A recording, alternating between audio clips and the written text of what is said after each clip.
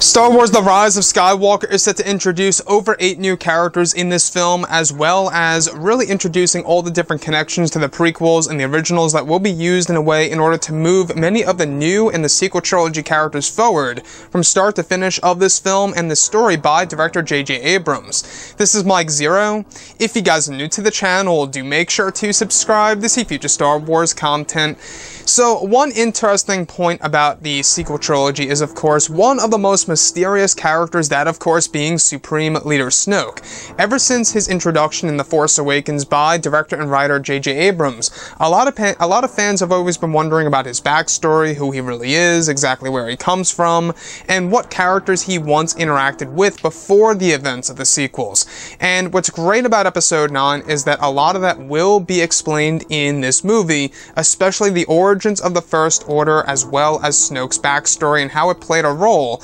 in the rise of the First Order. Now, these past couple of weeks or so, we've been learning a whole lot more about this film, and when it all comes down to one of the concept art descriptions, this is where things begin to get very exciting for Supreme Leader Snoke and Ezra Bridger. Now, specifically, it's described that one of the concept art descriptions goes over a moment in which the Knights of Ren and KYLO Ren enter of what's said to be an abandoned First Order base that was originally intended to be the headquarters during Snoke's rule. It's described that eventually KYLO and the Knights break through a blast door to where they discover many of Snoke's belongings and personal items. One section within Snoke's vault has to do with many Jedi relics that Snoke had collected and had ordered to be stolen from abandoned Jedi temples, one of which was a bracelet that belonged to Ezra Bridger that would make one more powerful with the Force during his time in the unknown regions, that Snoke somehow got his hands on this relic. Additionally, it's described that during Rey's time in the Lost City, specifically within the Land of Warriors,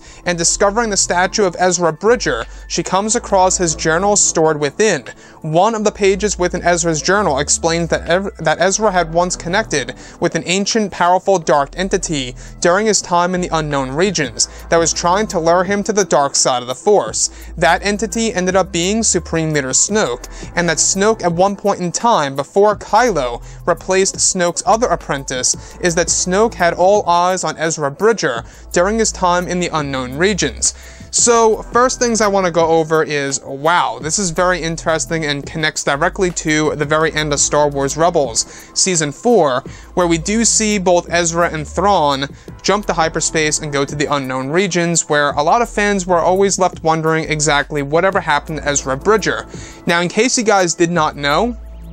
prior to the events of the sequel trilogy and prior to the First Order being a known thing to the New Republic and the Resistance and whatever have you, during the events before, the sequel trilogy, Snoke was actually building the First Order in the unknown regions, hiding near different star systems and near actual stars by solar radiation to block his location. Now, what's really intriguing about all of this is that when KYLO Ren and the Knights of Ren go into the First Order headquarters, they discover a Jedi relic, a bracelet of some kind that is said to make one Force sensitive very much more powerful during their time in the unknown regions, and that this was once actually an item that belonged to Ezra Bridger. And on top of all of this, the more interesting side of the story is that during Rey's travels to the Lost City within the Land of Warriors, she comes across Ezra Bridger's statue, and in that statue, she discovers the Journal of Ezra Bridger. And within that journal, it's actually unveiled that Snoke had once tried to lure Ezra Bridger to the dark side of the Force. Now, as I have gone over before in the past, there's a lot of hints and/or indicators that Snoke is indeed Emperor Palpatine, or was Emperor Palpatine all along, at least during the events of the sequel trilogy, but not beforehand. Now, if you guys have actually go ahead and watch Star Wars Rebels Season 4, we do know that Ezra and Palpatine had interactions with each other, especially in the Worlds Between Worlds, where Ezra is trying to grab, or should I say, where Palpatine is trying to grab Ezra Bridger through the portal. Very interesting part of the story, so I digress. Snoke actually trying to reach out to Ezra and mentally connecting with Ezra Bridger, and how Ezra explains in the journal that Rey is reading that he had once mentally connected with a dark side energy, or entity if you will, that ended up being Supreme Leader Snoke, and that Snoke had all eyes on Ezra Bridger before KYLO Ren came in as Snoke's new apprentice. very interesting side of the story, and I think that this is exactly why J.J. Abrams had a lot of discussions with of course, Dave Filoni, who is the showrunner of Star Wars Rebels, you know, while J.J. was writing the script, and even during principal photography.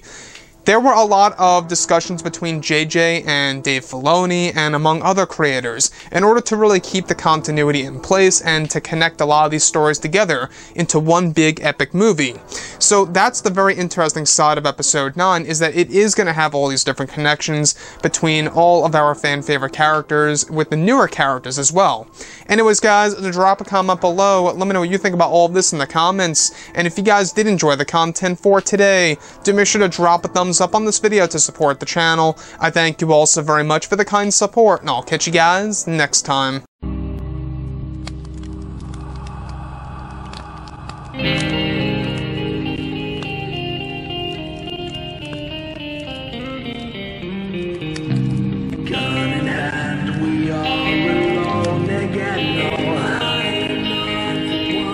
From night to moon, we hear them moans again.